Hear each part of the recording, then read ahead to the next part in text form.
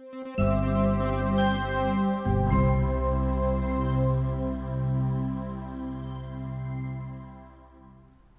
question that our support team gets asked most often is about how to troubleshoot and solve p-delta divergence issues in RISA-3D models. In this video, we'll take a look at a workflow that can be used for a model that has p-delta issues. Now, there are two main reasons for divergences. The first is that the model is just simply unstable. The second is the model is too flexible and therefore cannot resist the applied loads in addition to the p-delta shears. In this first model here, we have pin bases or pin boundary conditions, as well as releases on the beams in the x direction. Additionally, we have loads applied in the x direction as well. If we open the load combination spreadsheet, we can see that we have the p-delta analysis enabled for each of the four combinations. We can go ahead and start by solving the batch and envelope to solve all the combinations at the same time. When we do this, we can see that we get a p-delta divergence error at node N4. We can also see that the solution tells us that the solution stopped during combination 1. So that's where we can start to look. We need to look in combination 1 to see what's going on. So the first thing we can do is we can disable p-delta analysis and rerun the analysis to check and verify to make sure that the structure indeed is stable. So if we now solve this current load combination, we can see that we get this warning saying that we have an unstable model, so that instabilities were detected. Now, if we click yes here, we're going to get a new model view that's going to show us the node in which the instabilities were detected. We can also use the joint reactions table to see what's happening at that particular node. So we can see at N14 that in order for the model to be stable, RISA has actually locked the node for rotation about the z direction, so for moment mz. So this tells us that we need to reduce the number of releases that impact that particular node, either by adding fixed boundary conditions to the bases or by changing the beam releases to fixed. So in this case, I'm going to go ahead and change those beam releases to fixed. So I'm going to go ahead and select only those beams and then go to modify the properties of those so that they're fully fixed. Now with everything back on, I can go back into my load combinations, and the first thing I can do is just rerun this particular load combination to ensure that the model now is truly stable. So we did that, we ran that load combination and we got no warnings. We can also see that in our joint reactions we actually have all the information that we expect. We didn't have anything for N14 here. We could also enable then p-delta and rerun the entire solution for the batch and the envelope, and we can see that we have no errors or no issues in this case, and we can move on with our analysis. Now I'm going to go ahead and switch models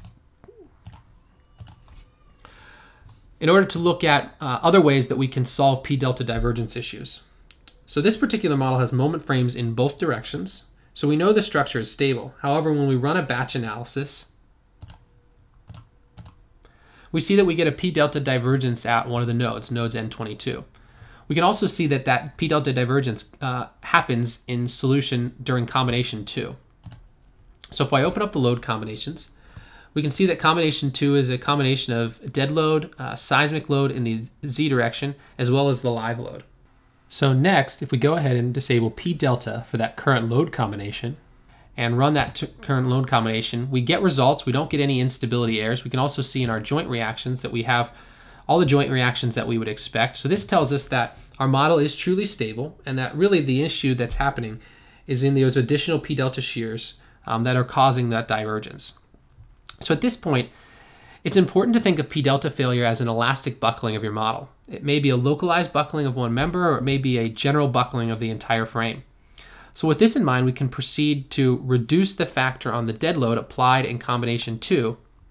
Doing this will allow us to identify the point at which the structure is near buckling. In this example, I've already set up some load combinations with reduced dead load in order to determine where the structure buckles. So I'm going to go ahead and disable our 4 main load combinations, and then go ahead and enable these 2 p-delta test combinations. So in this first test combination, we can see we've reduced the dead load from 1.2 times the dead load to 0.75 times the dead load. I'm going to go ahead and solve that current load combination. In this case, we see that we still get a p-delta divergence at node N22. So I'll go ahead and click OK. Now we could go ahead and continue to pare down the dead load until we arrive at that load combination that actually works. I've actually done this work for us already, and so we can see that this load combination has a dead load of 0.525 times the dead load. So I'm going to go ahead and select that load combination and again solve the current load combination. It takes a bit longer, but what we can see is that we no longer get any issues. But if we look at the joint deflections, we can see by sorting here that we have very large joint deflections in the Z direction. So what this tells us is that we need to either add stiffness to the model or restraint to the model in that Z direction. And so the quickest way to do this is simply to add fixed boundary conditions to the bases. And so I'm going to go ahead and add a few different fixed boundary conditions to a few different frames or bases of frames here in this model.